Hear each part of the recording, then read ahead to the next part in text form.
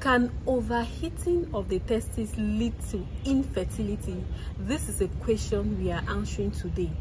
The rate of infertility has been increasing. What is happening? Many a times it is thought that most of the causes is from the mother, but approximately 1 in every 7 couples, the cause is from the man.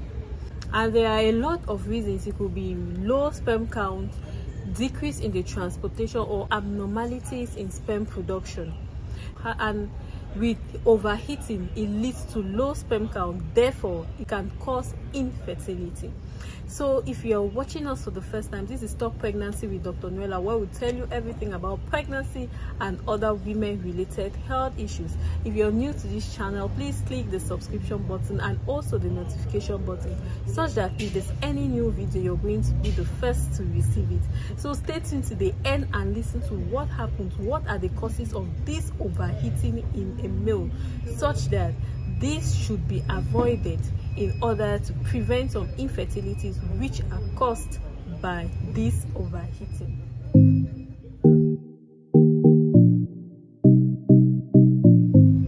Now, sperm production is very sensitive to a high temperature. Normally, for effective sperms to be produced, the temperature of the testes should be less than 2 to 4 degrees of our normal body temperature. So there are certain things which can increase the temperature or at the level of the testicles, affecting production of sperms. The first thing is divided mostly into the internal factors and the external factors. With internal factors, we have most especially fever. If you have fever, therefore the temperature at the level of the testicles is increased, so this can decrease production of sperms during that moment. And external factors, what do we have?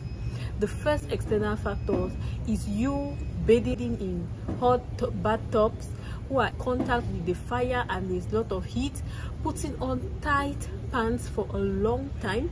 We see these men who are usually going to play football they take a long time, and some of them tend to put on these tight panties.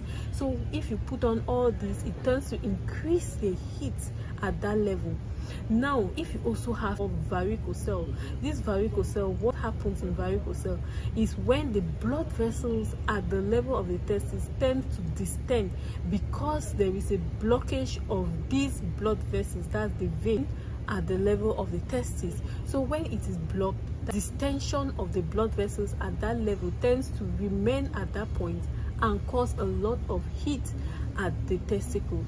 So most of the times when men come and they do a test, the sperm count, and it's discovered that they have a low sperm count, they must try to do an ultrasound scan of the testes to check if there is a problem at the level of the testes, if there's an infection, if there is a varicocele at the level of the testes. These are things which can increase the heat at the testicles.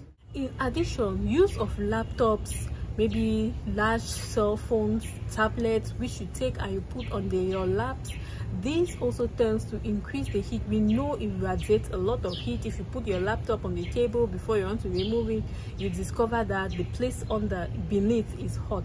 So if you put it on your laps, men who put these laptops, tablets, cell phones on their laps, they tend to increase the heat at the level of the testicles. So once you increase the heat at that moment, you're gradually decreasing the production of sperm count. In young boys who have one testis, that means that only one descended, the other testes remain up in the abdomen.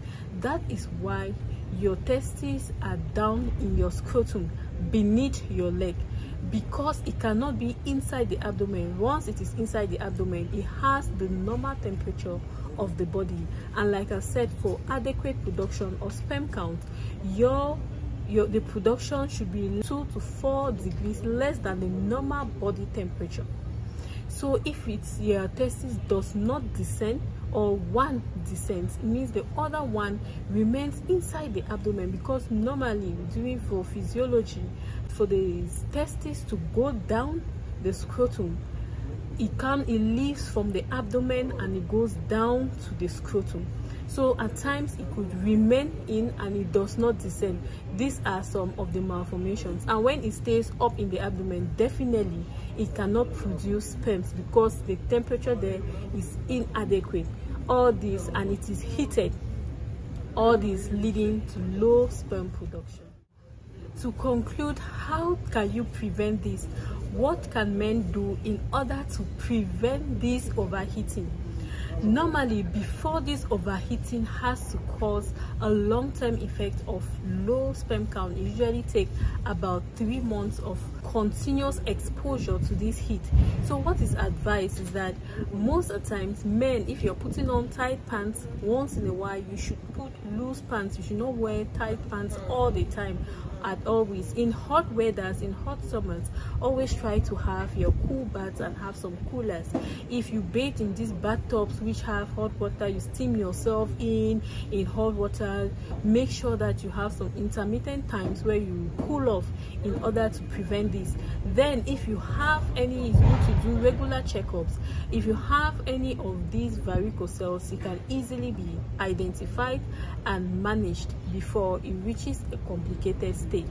So all these can prevent also infertility caused by low sperm count due to overheating. So if this was helpful to you, please give a thumbs up to our video, and if you want to have a private chat with me, you can click on the link below and follow me, and you can follow us on all social media platforms, and we're here for you. Thank you very much, and God bless you.